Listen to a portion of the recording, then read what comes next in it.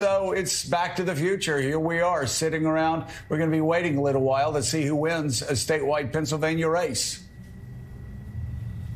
Yeah, we're talking about a margin now of about 2,500 votes. And, we got anywhere from 10,000 to 30,000 ballots that are outstanding here. And I think it's important that we look big picture at this, Joe and Mika here. When we look at North Carolina and look at Pennsylvania, who are the senators that are being replaced here? We're talking about Senator Richard Burr and Senator Pat Toomey. I don't think anybody would usually have called these individuals centrists or moderates, but what did those two senators do in 2021? They voted to convict former President Trump following the January 6th insurrection here. So now in North Carolina, you've got Ted Budd, the Trump-backed endorsed candidate who is going to be the Republican nominee for that U.S. Senate seat to replace Burr.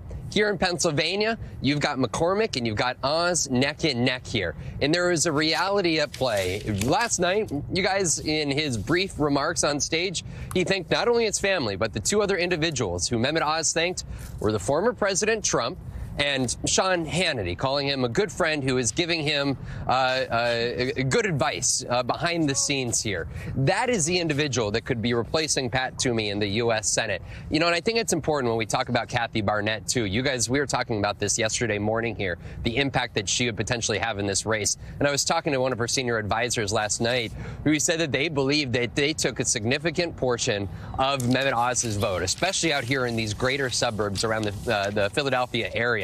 You look at Montgomery County, where Kathy Barnett is from, which is the neighboring county to Bucks County here.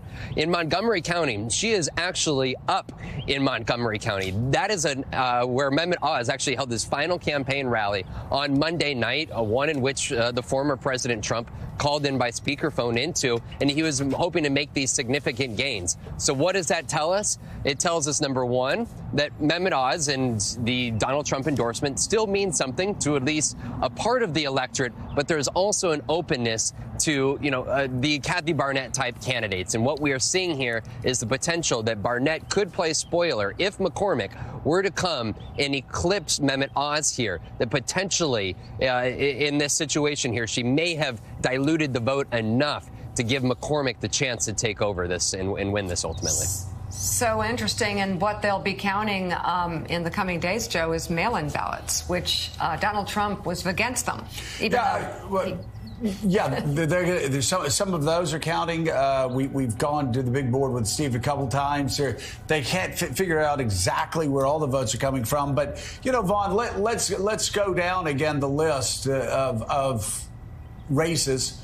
Not only this week, but in the past couple of weeks. You had, of course, Donald Trump's candidate, J.D. Vance, doing well in Ohio. You had the Ricketts coming together, the governor and that political organization running over Donald Trump in Nebraska. In Idaho last night, you had a very Trumpist lieutenant governor who many people thought might win get defeated.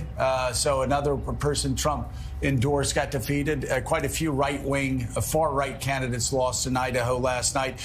Well, as you said, one of the highest-profile races, Madison Cawthorn, Donald Trump stayed with him the whole way. He lost last night. And I think in Pennsylvania, it's very telling. And, yes, there was a split in the vote, no doubt about it, between Barnett and Oz.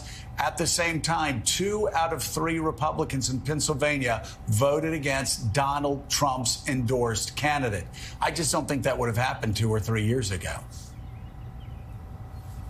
No, and I think that if McCormick is able to pull this off, it's an opening for others in the Republican Party. I mean, look, Ted Cruz was on the campaign trail with David McCormick out here. Mike Pompeo had endorsed David McCormick here. And if you look ahead towards next week in Georgia and David Perdue loses by a significant margin to incumbent Governor Brian Kemp, there's going to be heads that begin to turn here and a realization that Donald Trump's word is not final. Of course, the former president, he believes that every horse that he picked was going to win here. But clearly, there are Republican voters who are willing to draw a line in the sand. And whether that is Madison Cawthorn and his litany of controversial statements and past situations that he has put himself into, or whether it is the endorsement of a Nebraska gubernatorial candidate accused credibly by 8 women of groping, or a lieutenant governor running for governor in Idaho who spoke at a white nationalist conference. The Republican Party's voters clearly are not willing to cross some lines. Whether that ultimately extends to Donald Trump, I think that's a big question that a lot of folks are going to be facing come 2024 here. But for now, I think it is worth noting, though, that his stable of loyalists, every few weeks here does continue to grow despite these losses. J.D. Vance, Alex Mooney, congressman in West Virginia. If Mehmet Oz pulls this off, you're talking about somebody here who could potentially object to election results in 2024. And of course, last note, you guys, is these governor's races here. Doug Mastriano, who he endorsed just this last weekend, could be the front man of the efforts to not certify potential 2024 election results. We've talked to the leading GOP candidates in Arizona, Michigan, and Wisconsin for governor, who all could put the 2024 election on the line if they were to, like Doug Mastriano has suggested he would do, would fail to certify the election results if Donald Trump were to run and were to lose in these key